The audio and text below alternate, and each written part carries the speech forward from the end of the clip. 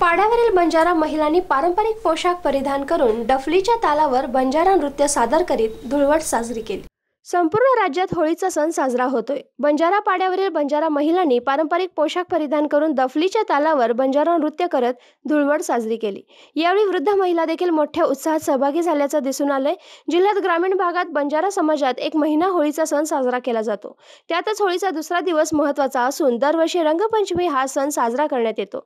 यंदाही मोठ्या उत्साहात गावोगावी संस्कृतीप्रमाणे रंगपंचमी साजरा करण्यात आली आहे।